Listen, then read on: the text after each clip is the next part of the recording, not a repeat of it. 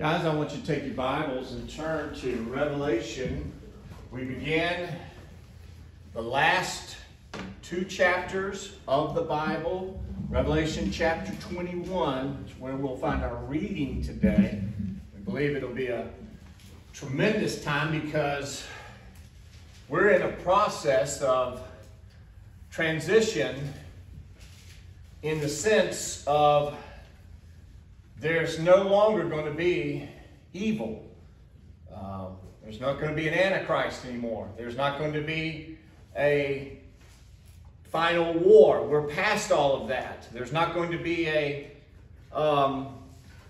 period of unrest. And even after the millennium, there won't be a millennium anymore. All time has ceased to exist, and as a result, we are now headed to our final goal, and that is heaven. We're going home. And that's what's exciting about these last two chapters of the Bible. So I want you to, if you will mind, stand as we read. This will be the only time we'll do this in these last two chapters, is we stand to read these 8 verses for today. Revelation chapter 21, verse 4. I really, when you get to verse 3 and 4, I think they're probably the best verses in Revelation because we are in the end game. And so it's an amazing time. So Revelation chapter 21. And if Marty, if you wouldn't mind hitting that button because we are losing power. We appreciate that. Revelation 21, verse 1.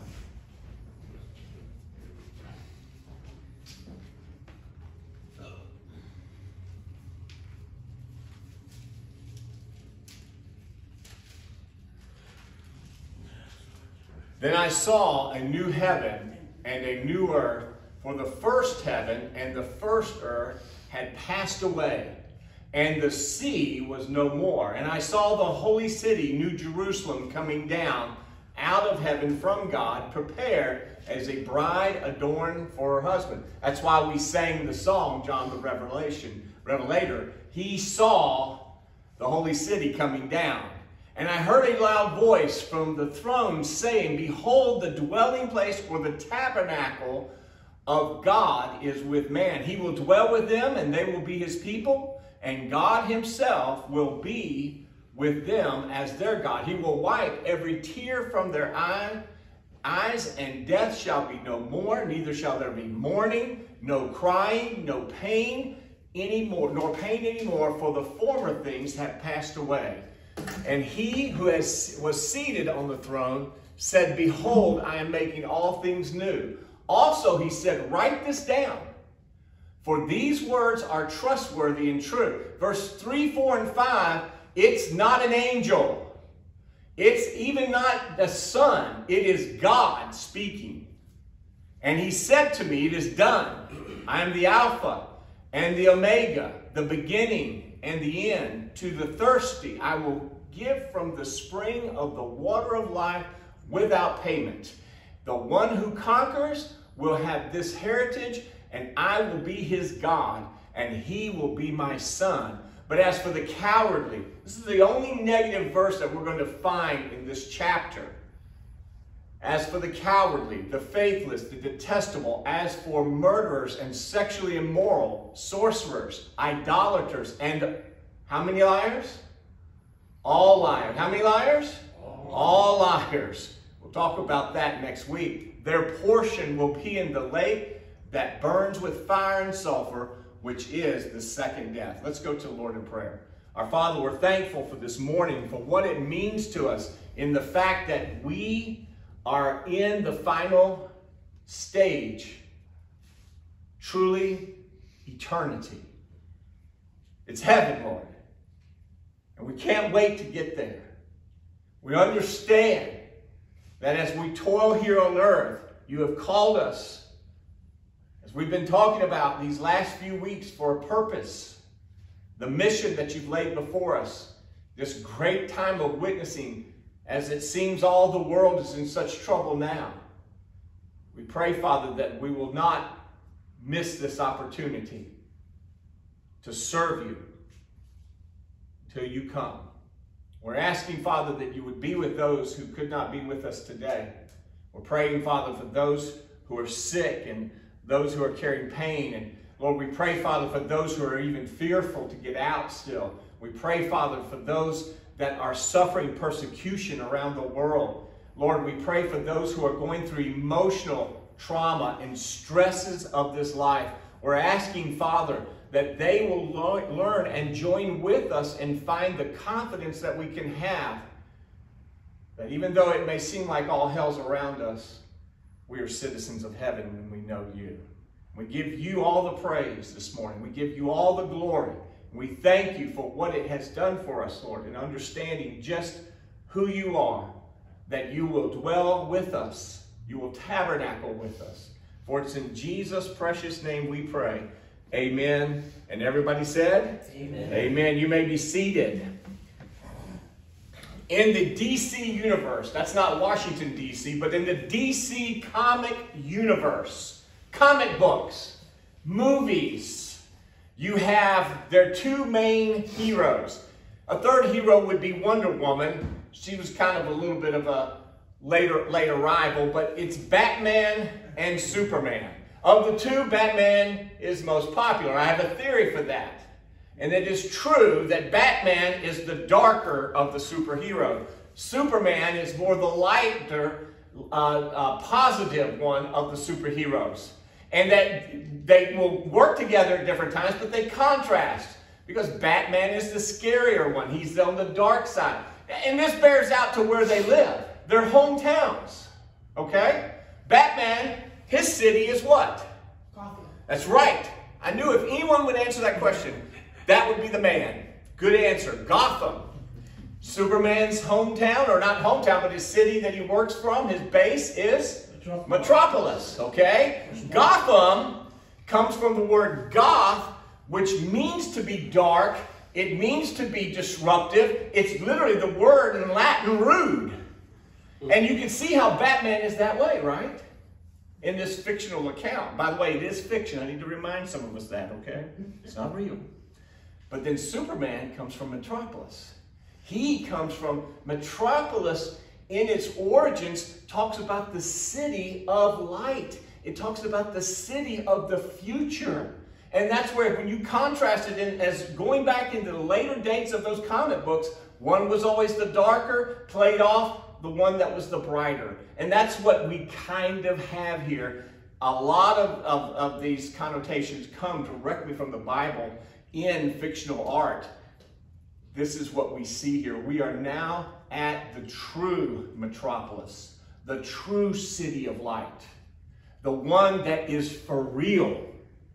Not Gotham, not Satan's city. And if you want to carry that analogy a little bit further, I'd call it Babylon. Okay? We definitely see that.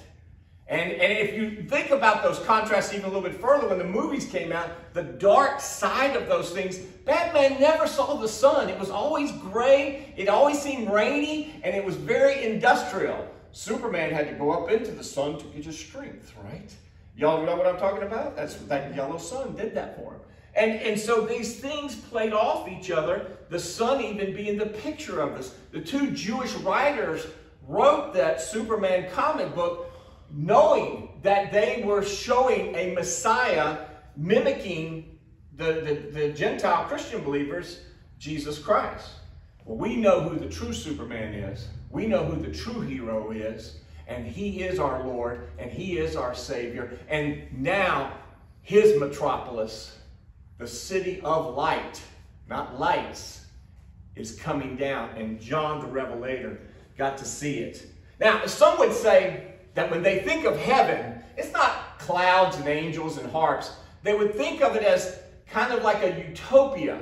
John Lennon sung about a utopia being on earth. Now, a problem with heaven being a utopia, I wouldn't go that far in there, because when you study the word and you look the word up, utopia literally means not peaceful. It's the Greek word. It is literally not a real place. That's what it's from in the word you meaning no or not, and then topia, a place. And so It's not utopia. This is place. This is real. And I'm asking you today, why do we live like it's someplace so far away that it's so unattainable that we don't think about it and we don't rationalize how we are citizens in heaven?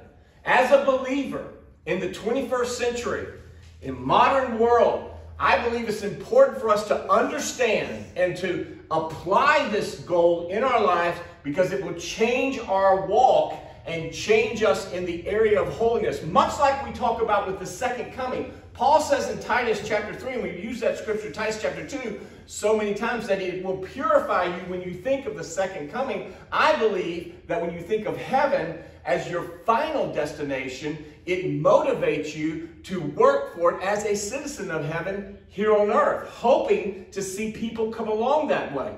John, in this chapter, sees this happening. A new city, a new earth. The old has passed away. It's gone now.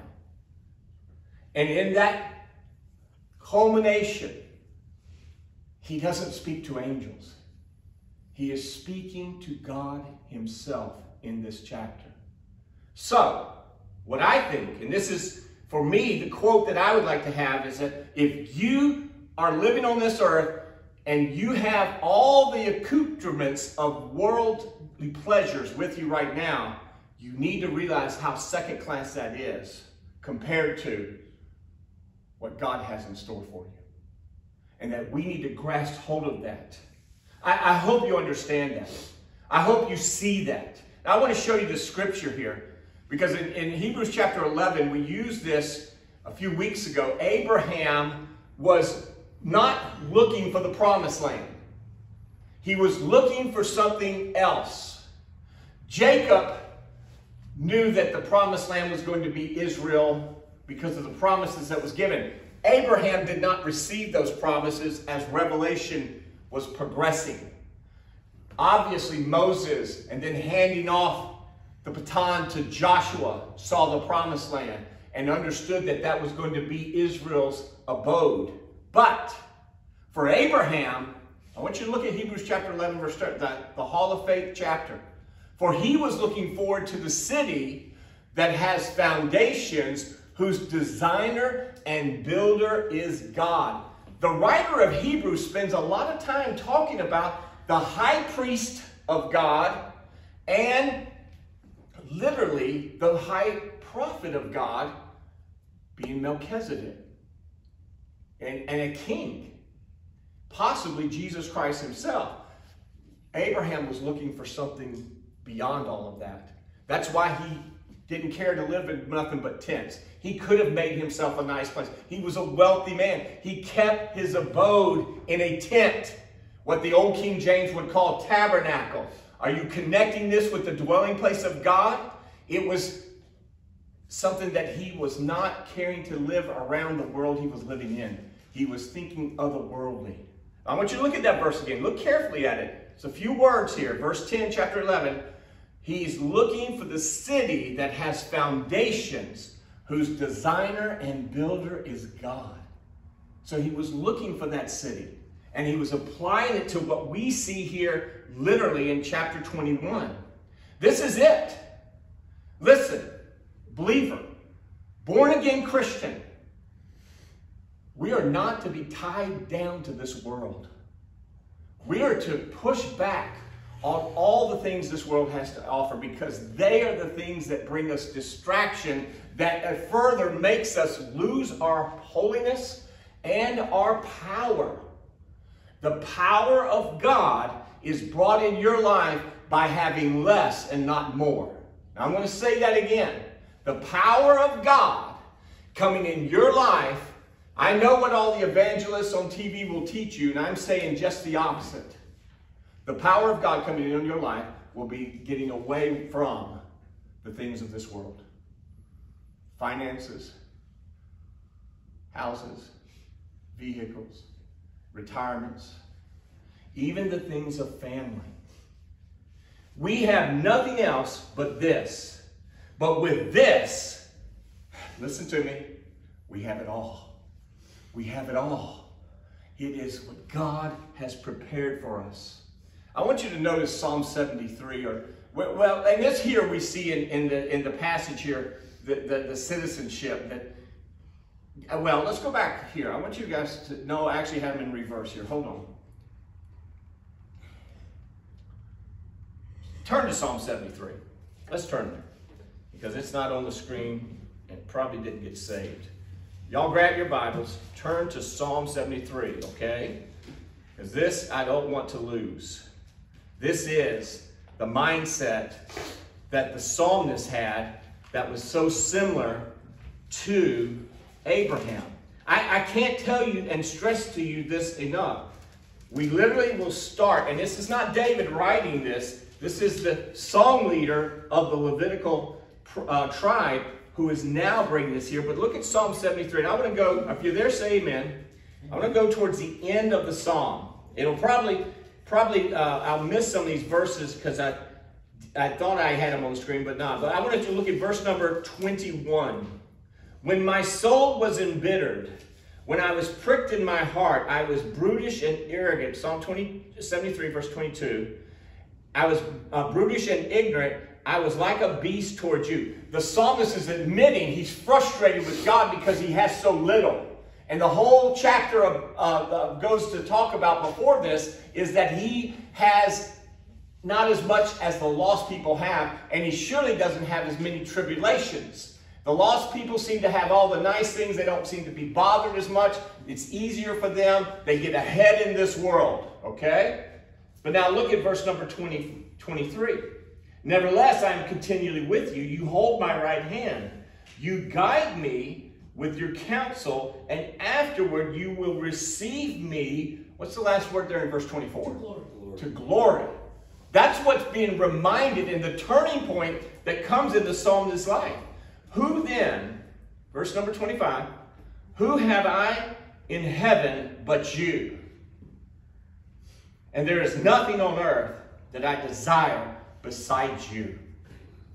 You will not have Christ fully until you have nothing at all. And that's the mindset that God has called us to be. Is that these things in this world do not matter. Verse 26, my flesh and my heart may fail, but God is the strength of my heart and my portion forever. For behold, those who are far from you shall perish. You put an end to everyone who is unfaithful to you. But for me, it is good to be near God. I have made the Lord God my refuge, that I may tell of all your works. Do you see the contrast that we need to see? Why do we look so much like the world? Why are we so in step with the world?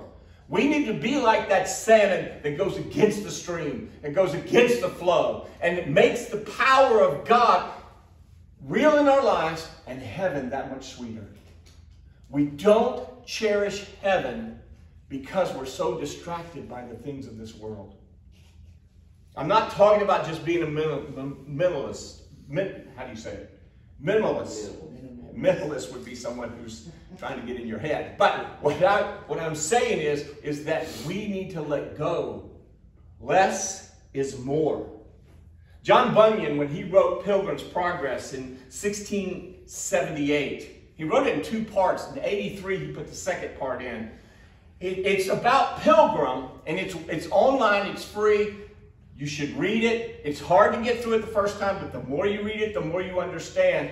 They have books and books that try to help you. It's fairly flat out there once you get past the Old English. But it's Pilgrim who has got one desire, and that is to take the journey to get to Celestial City. And as he's trying to get to Celestial City, he realizes that his own efforts and all the things that he's trying to do and anything that he gains of himself fails and he falls flat. And he's able to come through by certain witnesses of people who he comes in contrast.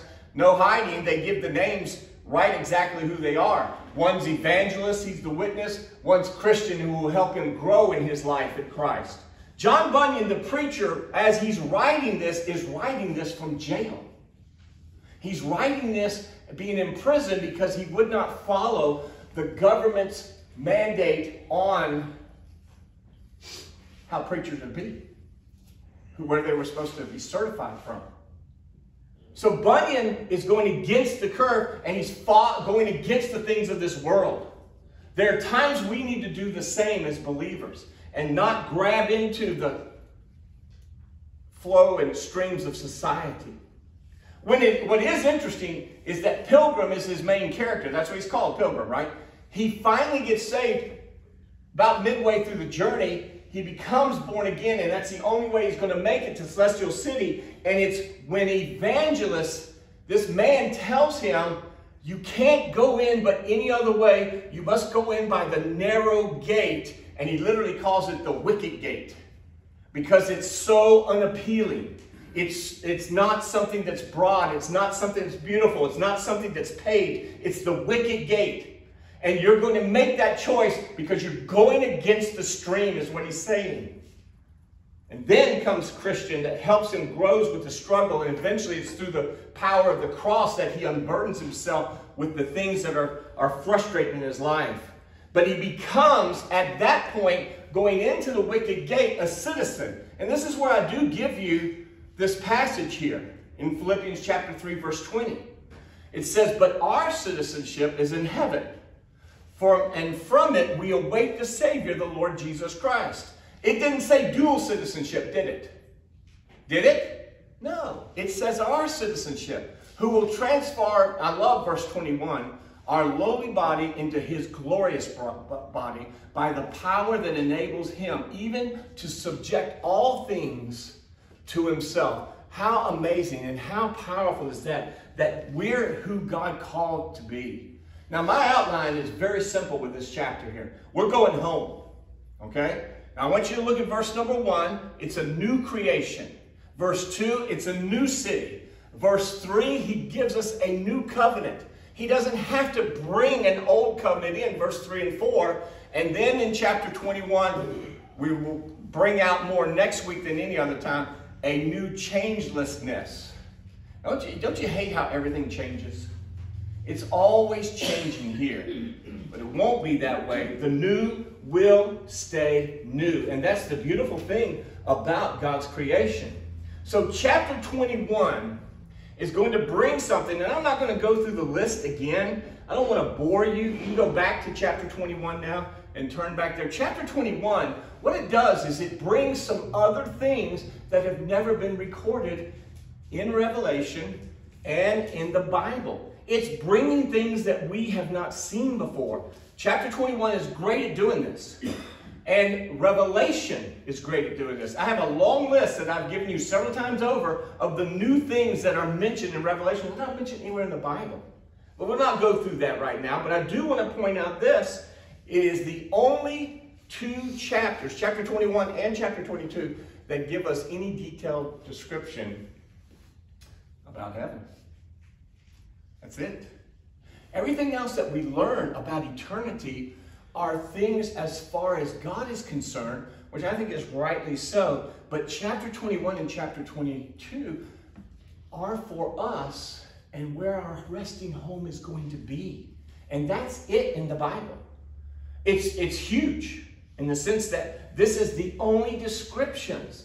I was looking to think that it was the Old Testament that didn't have it. It's really the New Testament. We understand what Paul said when he went through the third heavens, but he doesn't really give any descriptions of what that was like, okay? So we see the first heaven being the atmosphere, the second heaven literally being the universe itself, and then the third heaven is the heaven that's not seen. But we don't know anything else but that. Someone once said, and they asked the question, how can I determine the official church's position on the view of heaven from the Bible? And you know what the pastor wisely said back to him? Die. He said, that's the only way you're going to ever really know, because we don't really have it. We don't know. It is a mystery to us.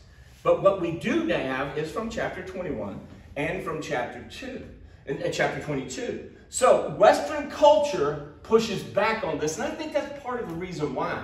Is because we don't have, we're so wanting knowledge that sometimes too much knowledge hurts us. Y'all hearing me?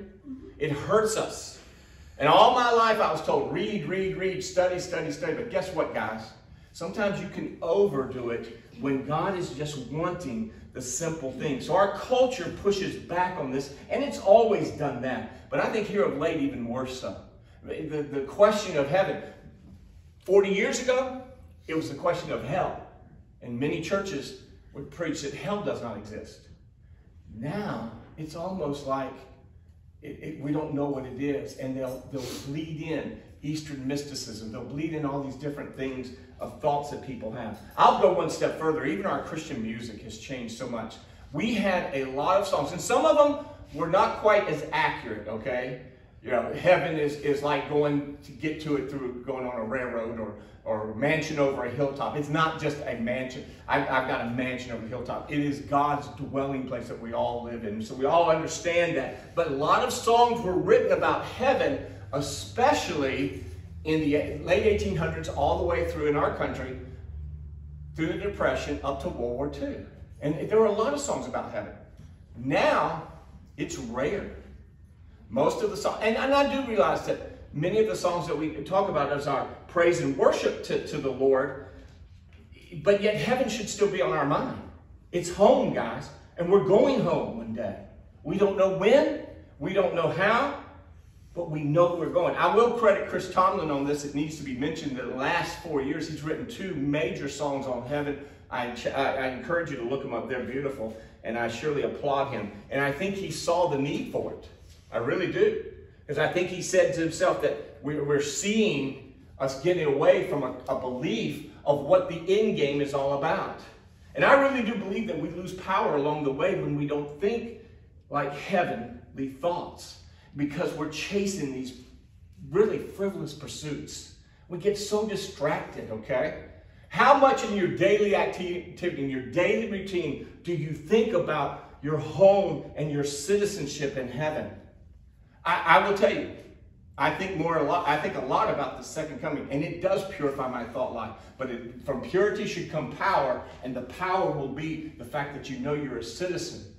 You're a priest. You are a chosen priesthood of heaven itself. We've heard the expression, and you all have heard this. I want y'all to look up here. You've heard this expression. They've said it about faithful Christians before. The world will say it. Well, he's so heavenly minded, he's no earthly what?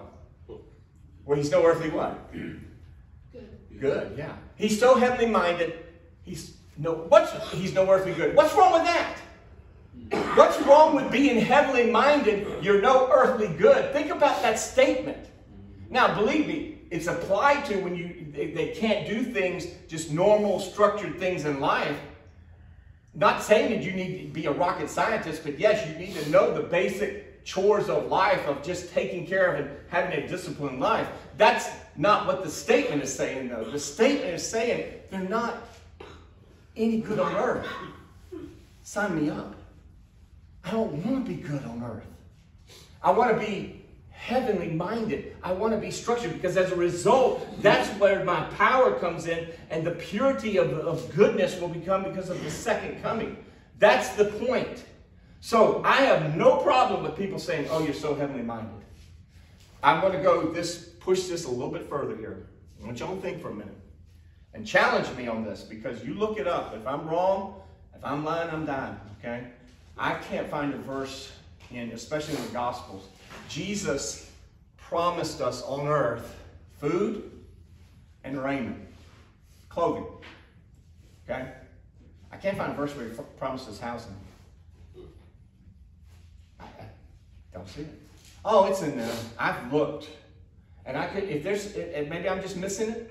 It might be in there. Food, as a believer, raiment, clothing. We don't have any problem with that here in this country, do we? We got too much food and we got too many clothes. You know it's bad when the missionaries in Mexico says, please quit sending us clothes. Thanks to Walmart and all these other big department stores, we got so many clothes around here, we don't need any more clothes. Shoes are all over the place. It happens in special needs. I'm looking at seeing Susan there, and she knows that there are times there are people who need it, but for the most part, most people, it's not a need anymore, is it? It becomes a want on clothing. Our Lord had how many pieces of clothing? see what I'm saying? So, no promise of a house? No, I don't think so. I think there's a reason for that. We have a home there. Abraham looked for a city whose builder and maker was God, and he lived in the tent. I'm just saying.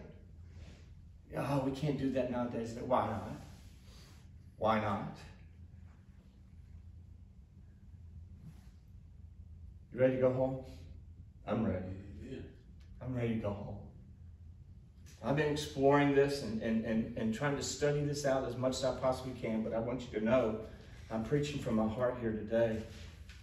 I hope that I'm around a church that's so heavenly minded they're no earthly good. I want to be around people like that.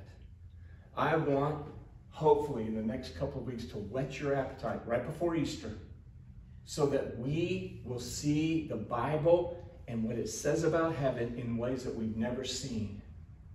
This world and the world that Adam messed up is, and yes, Christ will restore it in the kingdom, but it's not going to stay that way. The final restoration, the final thing that's made right is heaven. Now, I want to give you just a list of a circle of here. I'll go through these quickly. There's about 13 of them. I put these together in different orders. I saw it on several lists here. Paradise lost and paradise is restored is obviously what we're talking about. Adam lost it. Christ is going to restore it. But number one, human history started with a garden, but now it's ending with a city coming down. In the beginning, God created heaven and earth. Genesis 1:1, John says in chapter 21, listen, I saw a new heaven and a new earth. How powerful is that? The darkness, number 3, he calls night. It relates to my Batman story. But then in Genesis 1:5, but there is no night. In Genesis 21, verse 25, the Father and the Son are the light. God, number 4, had 2 great lights. You know, the earth, the sun, moon in Genesis 1:16. But we have no need of that in heaven. In the day, number 5, in the day that you eat of it, you shall surely die. That was the forbidden fruit. You know what? And that's how they die in Revelation 21, verse 4. There'll be no more death. Satan appears as a deceiver, and right in the beginning there in chapter 3 of Genesis, but he is gone. He is gone. Are y'all hearing me? He's gone. He will be gone from the presence of God forever, and he will never have him or his dominions bother us again. I can't wait. Who's ready to go home? I'm ready to go home. And number 7, Adam walked with God, but it was interrupted in Genesis chapter 3, verse 8, when he sinned. Through 10, we'll walk with God in Revelation 21, verse 3. It's going to be brought back. Number 8, I want y'all to look at this one. I love this one. The initial triumph of the serpent in Genesis 3, verse 13. But the ultimate triumph of the Lamb will be the last chapter of the Bible, and we will see that as he wins the day. I will greatly multiply your sorrow, Genesis 3:16, because of this sin. But we just read in verse 4, hey, there's going to be no more sorrow. There's going to be no more sorrow. No more pain, really. Number 9, curses the ground, Genesis 3:17. 22, verse 3, there's curse is going to be removed. It's very explicit on that. Number 10, man's dominion is broken, but man's dominion will be restored in chapter 22, verse 5. Number 11, the first paradise was closed and they were moved out, right? Genesis 3:23. But the new paradise of who God has restored things and brought this, he is preparing for us right now, chapter 21, verse 25. Number 12, access to the tree of life is disinherited, Genesis 3:24. Access to the tree will be reinstated. This is interesting to me. The tree being reinstated in Genesis 22, verse in Genesis 21 verse, or Genesis 22 verse 14. And 12 different fruits on that tree. Don't tell me we're not going to be eating in heaven. We're going to be eating. Okay? Number 13, my last one here. Driven from God's presence, the couple was in Genesis 3:24. They shall see him face to face in Revelation 22 verse 4. Isn't that powerful? From the opposite of what happened in Genesis to the regathering back together is what God has called us to do. And so we will see a full circle. Peter says in 2 Peter chapter 3 that this world is going to melt with fervent heat, but God will restore his promises, and there will be a new heaven and a new earth. And it will be pure and righteous. That's what Peter is saying. That's the full circle of what we live in now is Gotham. We will go towards Metropolis. How beautiful is that? Now, I gave you this scripture at the beginning. By the way, which city are you looking for? You looking for Gotham? A lot of people like it. Batman's way more popular than Superman. He's rich. Yeah. And Superman's corny. Okay? But in the cities, it seems like people drive to the smut, don't they? They live in the horror. They like it. Austin is a great example of this, isn't it? I had a lady, I asked a lady, she's 95 years old. I asked her this week, I said, when World War II broke out, I said, how old were you? She said, I was 16. She said, I remember it well. She said that when it broke out, we immediately got involved in collecting metal, our family, but I was actually in cataloging it all so that we knew it would go to munitions and be melted down for weapons. She said we knew what we were doing had an impact, now get this, I want everybody looking up here, to stopping Satan. I said, you mean Hitler? She was right. She said, no doubt he was possessed by a demon. I said, you're right. She said, we were doing that. And we were all into that cause. And 4.5 years later, I'm a young lady, and V-Day happened. And it was a great cost, but we did it. I asked her, I said, did anyone see that as the end of the world? She said, no. We didn't see this as Armageddon. I said, you didn't see this as anything like prophetic things. That's like we hear now with all the stuff going on in Ukraine and everything else going on. She said, no. She said, we saw it that we had a chance to stop the forces of hell. That simple. I said, she lived up in Massachusetts. Thule knows her. I thought, how amazing. Strong believer, by the way. We don't think that now. We're throwing up our hands, saying we're on the Titanic and it's over. And I'm here to tell you, no, it's not. It's never over because our citizenship isn't here, it's up in heaven. And so I'm asking you again, what city are you looking for? Are you living in Gotham? Or are you looking for the true metropolis of what God's called us to do? And we can have an impact before this circle is completed. God wants us to have that. I believe with all my heart He is wanting us to study heaven and understand our citizenship so that we can have power down here on earth while He tarries. And so this scripture is the one I started out with. For he was looking forward to the city, Abraham was, that has foundations, whose designer and builder is God. God's faith in Abraham is what Paul cited that helped him find salvation. It was faith that was imputed to him, Romans chapter 4, to righteousness. How much faith are you looking day in and day out of going home? But the writer of Hebrews doesn't stop there, because he gives it a little bit further down and gives the explanation. I waited a few moments to give this to you. These all died in faith. All these saints from the Old Testament, starting with Abraham, not having received the things promised. But now notice verse 13 in chapter 11. But having seen them and greeted them from afar, and having acknowledged that they were strangers and exiles on the earth, not your home. There's no dual citizenship here. For people who speak thus, make it clear they're seeking. What's that last word it says in verse number 14? They're seeking a what? Oh, man. That's your secret. That's being heavenly minded. Are you going home? Are you ready? The book ends with basically saying the same thing, but chapter 15 it says, if they've been thinking of that land, if they had been thinking of that land from which they'd gone out, they would have had opportunity to return. They were forgetting what's going on. They were not concentrating. Listen to me. They weren't concentrating on all the here and now. What you got to do tomorrow. What you're going to do today. What's for lunch when this loud preacher quits preaching. Their thinking was not about those things. They were trusting God. They would have returned. But as it is, they desire a better country that is a what? What's it say there in verse 16? A heavenly one.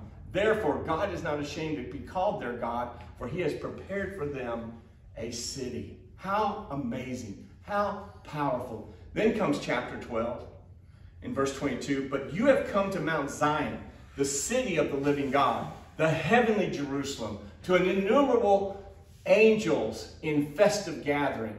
And this scripture is so good because it brings out how Jesus Christ brought us into the city. Verse 23, and to the assembly of the firstborn who are enrolled in heaven, and to God the judge of all, and to the spirits of the righteous made perfect. That's going to be all the fellowship that we have and all the things that we're going to be doing on the new earth, in the new city, and to Jesus, the mediator of the new covenant. And we'll relate to that next week. And to the sprinkled blood that speaks a better word than the blood of Abel. How amazing is this? And churches have a weird language, don't they? You go to church, and if you've not been in church for a long time, you start hearing these religious words, and you start hearing all these words. One of the words that really tripped me up the year I got saved when I was 16 years old was the pastor would always be up front, and he'd say, now, back in the back, in the vestibule. Anybody ever heard that term before? Churches would have a vestibule. Maybe it was an East Coast thing. I don't know. Did anybody ever hear that term, vestibule? Okay, I always wondered, what does that mean? Well, this week I decided for the first time in good knows how many years, I looked it up. Vestibule. You know what it means? A preparing room to go into the big room. It's a preparation room. It's a smaller room that's kind of like a landing you go into to prepare you to go into the big room. When it hit me, that's what a vestibule is. I said to myself, that's what earth is. It's a preparation. We always, in the vestibule, in the front of the church, we always saw the deacons in there, and they'd be shaking people's hands, greeters, and they'd always be talking about sports and different things, and they would be talking about what's going on in their work and all of that. Now, it was a place the men hung out because they were about ready to pass the offering, right? But for us coming into the service, and eventually by the time the pastor got ready to preach, they would come in after the offering had been taken. They would all come in from the vestibule. They were preparing things, getting things ready. I mean, that's not a good word.